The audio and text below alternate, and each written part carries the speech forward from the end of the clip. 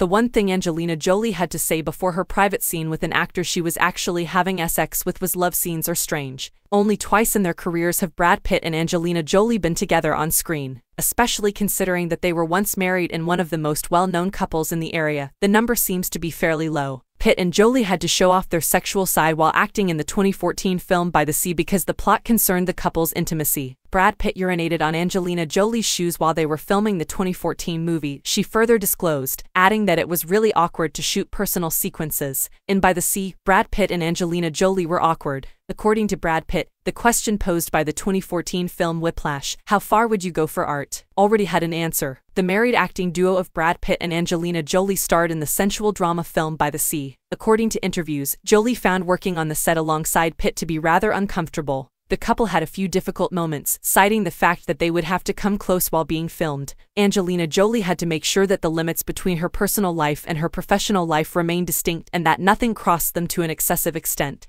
In an interview with US Magazine, Jolie discussed how difficult it can be to shoot intimate moments, particularly if you have to do it with a real-life close partner. Love scenes are unusual in and of themselves, but what happens when you act out a love scene with someone you actually have sex with? The only way to get through it was for us to all discuss how ridiculous it was and make sure nobody felt uncomfortable. After the film, the pair split up in 2016. Following their second and final collaboration, By the Sea, Jolie and Pitt filed for divorce, citing their irreconcilable differences. Despite the fact that the personal sequences were enough to make the film unpleasant, the Lara Croft actress admitted that it wasn't the most difficult film to make.